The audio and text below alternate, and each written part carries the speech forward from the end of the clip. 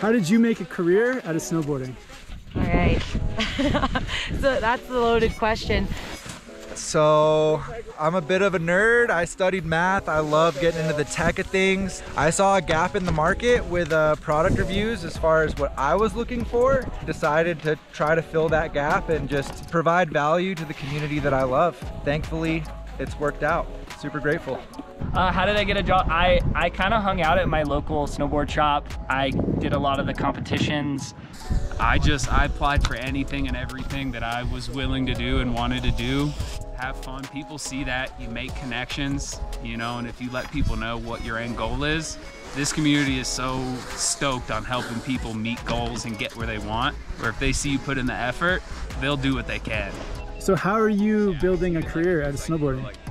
I would like to edit some sort of snowboard magazine. Oh, wow. Yeah. What's your favorite magazine at the moment? Slasher Torment. Sick. Awesome, dude. Whenever I had any free time, I hung out at the mountain, I met all the people, and then I got to know everyone and I applied. And well, once I did not want to go through the corporate life, I decided to just go online, and I literally saw a Craigslist ad for summer snowboarding at Woodward Tahoe, dove right into it, never looked back, because yeah, now I'm in the summer in Timberline and still getting after it. I just kind of put all my eggs in one basket, and I knew I loved snowboarding and I just was committed to it, and I truly believe that if you love it and you have good intentions, then something will come out of it. How did you make a career out of snowboarding?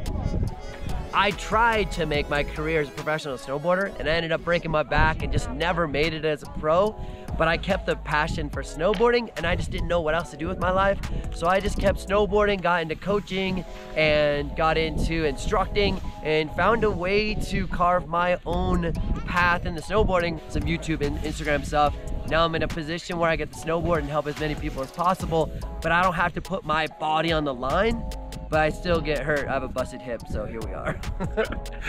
Damn, okay. Yeah. How did you make a career out of snowboarding? I made a career out of snowboarding by really just not listening to anybody, like their opinions on what their definition of success is, because my definition of success is just being happy and doing what I love, and this is what I love to do, and being with really good people and just snowboarding. I worked park crew and I worked at a snowboard shop and I became a sponsored snowboarder.